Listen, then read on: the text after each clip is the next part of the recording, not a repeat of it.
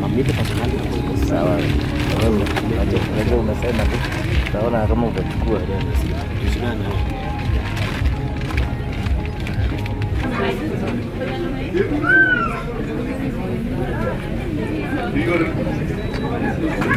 And we've been able to do that. Surprising enough, the ones that are aged between 50 and 70 years had some who have also ear impairment.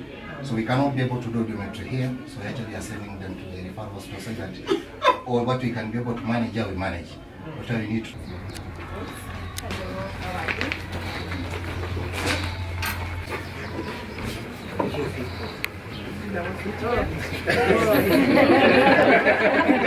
I'm in a plane. Just tight. Yes. Let's remove the brake. Our vehicle has a brake. Okay. So it's okay.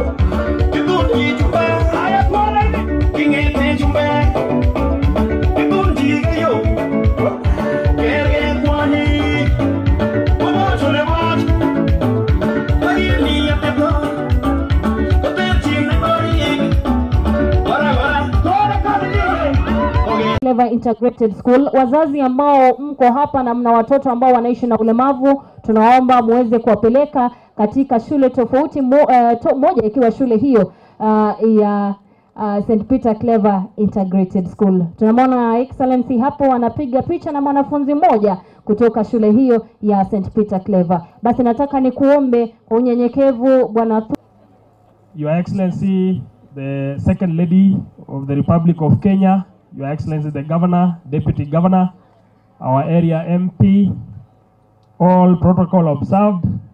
Nichukue fursa hii kwa salimu kwa siku ya leo. Hamjambo.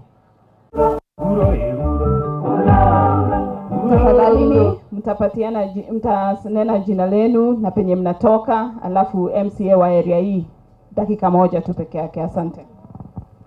Tomorrow you will proceed to Kericho.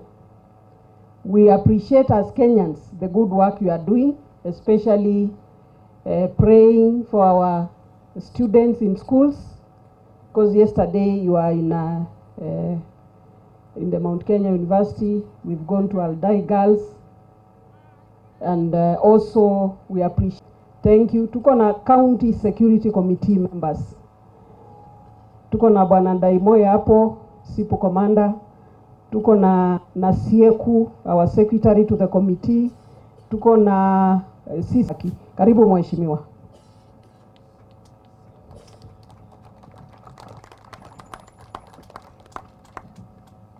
Sisi hapa tuna support serikali. We support the president and the deputy president. we will do our bit to ensure that they are able to implement the agenda. Kwanza hii ya rigiji ya kusaidia vijana wetu ambao wako na shida na pombe. Huko Central liko mingi, lakini hata hapa iko na shida. Imana na maima, tuko na shida na maneno ya pombe hapa.